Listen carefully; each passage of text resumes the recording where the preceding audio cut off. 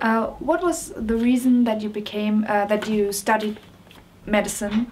And the circumstance was that the war was coming, and we were refugees in Britain, and we were just being naturalized and become British. And my father said to me, why don't you study medicine like my father did, his father? Then you will not have to kill people in the war, and you are less likely to be killed yourself. And both these reasons I thought were good reasons for studying medicine. I knew from long before that I couldn't follow him into physics because I was either too stupid or too unmathematical, and so that had lost its appeal. But I was always interested in biological things and processes, and so that was the main impulse to do medicine. And of course I'm very glad that I did, for the two reasons that he gave, and also for it became a very interesting life, because I did, after studying medicine, I did practical medicine only quite a short while, and then went into research after the war. But in the war I was a practical doctor. How was that? It was near Hiroshima, as I know. I was called up into the army as a doctor, and almost immediately was sent to the Far East, and I spent the whole of the war in the Far East, first in India, briefly in Burma, then on a ship that was evacuating wounded people from Chittagong to Ceylon, and then I was posted to Pune near Bombay, and then the atom bombs were dropped on the 6th of August 1945, and the other one 3 or 4 days later, and it ended the war. And then the British invasion force for Japan was turned into the occupation force, and I was a member of that, about, I forget now, about 100,000 people, and we went to Japan later that year, about end of October, November. And I was, the main British hospital was quite near Hiroshima on the inland sea, and we and 3 of our other medical professors or doctors there were the first British people to go to Hiroshima, quite, I mean, 3 or 4 months after it was destroyed. And that left an impression that has, of course, never left me. Your father, as a physicist, was aware of the activities in Germany and with the Allies, in particular in the US, to build an atomic bomb. Did he anticipate the consequences of such weapons? Was that a topic that he discussed with you at home? Yes, he wanted from the beginning nothing to do with this. And when in 1942, I suppose, no, 1941, Bohr was flown in a mosquito bomber from Sweden, where he had taken refuge, to London on his way to America. And my father sent me to Bohr with a letter. I'd been in Edinburgh, and I came to London, and also for other things, and Bohr and his son were staying in a hotel just by Buckingham Palace. Buckingham Gate, under a false name. And so I went in, and Bohr was lying down, he was very tired, and I met Oge Bohr, the son, who later got also, and I gave him this letter, and in this letter my father said he himself would have nothing to do with the development of any atomic weapons, and Bohr, of course, was on his way to Los Alamos. During the preparation for this interview we had several phone calls, and there you mentioned that Göttingen you still consider to be your home, your hometown. What does this mean to you? Can you explain this to us, please? I remember in the Planckstraße the beauty of the house, and we had the bottom flat with a big music room, and my father alone or with Heisenberg very often, who was a very good pianist, played the piano either himself or with two things, Heisenberg and Schubert for four hands and for two pianos and so on and so forth. And I used to lie under the piano and it came down from above and it was quite wonderful. And, you know, and far too few children have that experience, I think, now. How did family life happen in the Born family at the time? He was a very warm man, and our house was full of his co-workers. I remember Heisenberg, for example, sitting with him at the desk day after day after day for a very long time, and later some other people, Hund and you know, and Weisskopf was there and so on. And I remember all of them very well. We had a very open house. My parents had them in and out, and gave parties, and people came and stayed for dinner all the time. What was the secret of Göttingen? What was so attractive? Why did they all come to visit Göttingen and to work with your father? My father brought Frank there, and he was the leading experimenter in his field, and I imagine that from 1921 on, when my father was there, the constellation of these three very good people, Frank, Paul and Born, was very attractive. And then when Bohr came to give his lectures in 1922, I think, the basis of investigation of quantum theory spread to Göttingen. And wasn't my father the first person to use the word quantum mechanic? Mm-hmm. I think he was. Yeah. So that was obviously a major attraction. During the 1920s to 1933, the phase that we now call a golden decade, your father, his colleagues and his students perform research at a very high level, which to us now defines a revolution in science.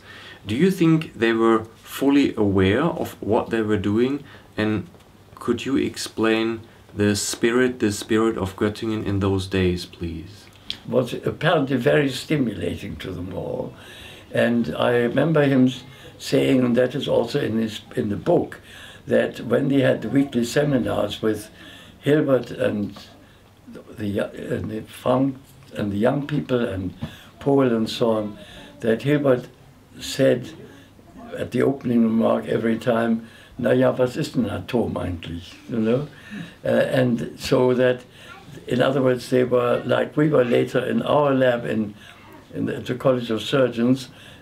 It was a tremendously mentally exciting time, and they knew that with Heisenberg's discovery and my father's matrix addition and all that, that it was something very new. I think they were all aware of that. Your father was PhD advisor of several scientists who we now consider to be great physicists, and they are very famous. But you know them also personally, and I was wondering if you can tell us some stories about them, about their characters, how they were, how you experienced them, maybe also at home. Maybe we start with Maria Göppert-Meyer. But she was very warm, very warm. The father had been a doctor, was a physician, very outgoing, very friendly, full of fun, and it's very strange. You remember what happened to her later. She married Joe Meyer, and who was an American, came to Göttingen, went to America, did her brilliant work, got a Nobel Prize in the early 60s, but she took to drink. They had two children who were problems. You probably know the story. And so that was very sad. I didn't realize, I couldn't have imagined that, starting with this person I knew. And you must remember that I was a child at the time. I knew a number of them when they came to visit my father in Cambridge later, like Heisenberg and so on. But Maria I never saw again. Then let's continue with Viktor Weisskopf. He was also a PhD student of your father. He was a great favorite of the whole families, but because he was very bubbly and spontaneous. Yes. Then Robert Oppenheimer was also a PhD student of your father. Yes, that's a story in itself. I can't tell you the interesting things about him. He was rather the opposite. He was quite reserved, somewhat a bit rigid, slightly formal. And you know the famous story that is in the book about him always being fallout in the seminars. You know that story, yes.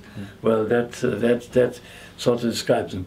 I didn't know him well. I mean, he was one of the people who went in and out. So now I'd like to touch on a somewhat sensitive topic, which is the relationship between your father and Werner Heisenberg.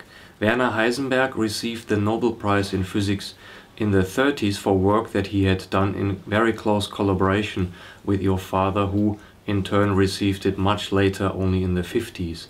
Also, your father was not involved in any atomic bomb activities, while Werner Heisenberg was. It was a kind of father-clever-son relationship in the Göttingen time. And that is all documented by my father in his writings and to some extent in Heisenberg's. So at that time, then came the war, and Heisenberg was in this very difficult position indeed, and I have great sympathy for him. You know, he was a patriotic German, but he didn't probably like that particular government, and it was very difficult for him. And you know, throughout the time, the Germans didn't get anywhere. Anyway, he miscalculated the critical mass, I believe, by a pretty large factor. And so, and then after the war, my father